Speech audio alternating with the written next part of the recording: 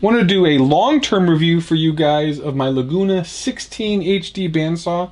I've had this thing for almost 10 years, run I guess a couple thousand board feet of lumber through here. I do a lot of resawing for guitar tops. I've learned a couple tricks about this saw that I wanted to share with you guys and give you my long-term view. It's a incredibly powerful tool and I really haven't had any issues with it. The one big thing I really don't like about the Laguna bandsaw is the dust collection is terrible. At one point I tried to build a better dust collection port underneath here. As it pulls off, there's only one collection on the bottom and that really doesn't do a great job of collecting dust. So that's the only drawback of this tool. I do just vacuum a lot and I'm not processing hundreds of board feet a day. I'm really doing a couple resaws here and there. When I first had the tool, I was doing a ton more resawing and that port helped a little bit, but now that I'm not doing as much, I've left it. I did build a custom fence to take advantage of the full 16 height. So this is something I glued up, laminated, and then waxed the board, and I can resaw 16 real easy. What I like to do is saw off the back of a guitar and then use that for control plates so I get the grain to match.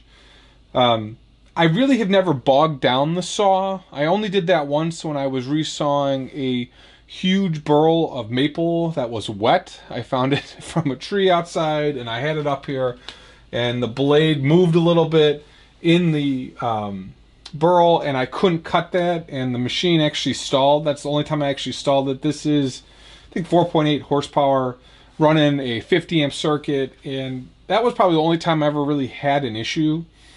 The one thing that was new back in the day was these ceramic guides, and these have actually worked out really well. I think there was some fear with them and the guides work really well.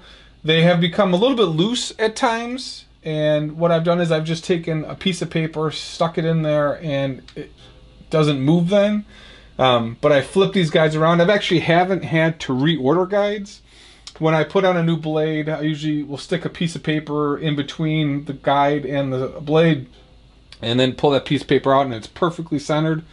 You know, this is in my garage here, so I do get a little bit of moisture. I clean this up from time to time and put a little bit of Bow Shields on it and wax it. I haven't had to do it that much, even this winter or even the previous winters. I think I maybe do it every 2 years. The collection of dust, like I said, isn't that great, but I do vacuum out the inside of the machine pretty frequently just to keep it clean. This guide here rusts, and so you got to keep that oiled. That's probably the only thing that rusts. It sticks through here and it gets stuck. So I'll oil that every once in a while, but that's probably the only thing that I don't like structurally wise of this. I think it should have been like a hard plastic composite or something, but this is rust and it gets stuck every once in a while. That's the guide for the back side of the blade. In terms of blades, I'm always using the same 3/4 blade. What I like to do is order 20 of these at a time, and if I screw something up, I'll just pop it off, put it back on. The blade changes are relatively easy for me. I don't have to really do anything. You don't need the big expensive carbide tip blade for 120, 130, may even be more now. These are like 20 bucks. I usually spend about 20 bucks a blade. I can get, I don't know, a couple months of sawing off of that, and then I'll just pop a new one on. Only if I hit something, well, I have to replace it, and I really haven't done that all that much. So for me, being a luthier, resawing lumber, this has turned out to be a great tool. I have had, oh, I don't know, 5 bandsaws.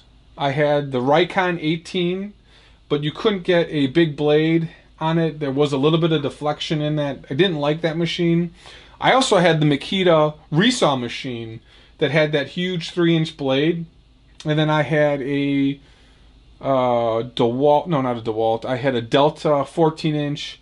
And now in my shop, I run a Craftsman 10-inch downstairs, and I run this, and I can get through anything I need. I think maybe I would have liked to have done the Laguna 18 to have a little bit more space for the guitar bodies that I cut.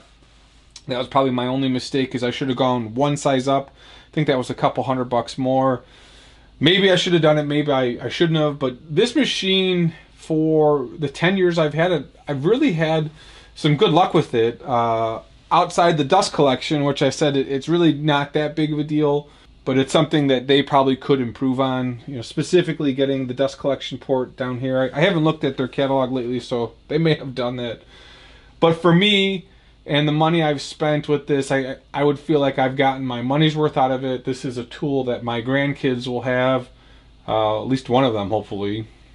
It is definitely the centerpiece of my shop, and I do a ton of work on it. So for 10 years, I haven't had any problems with it. I really enjoy using the saw. I like the guides.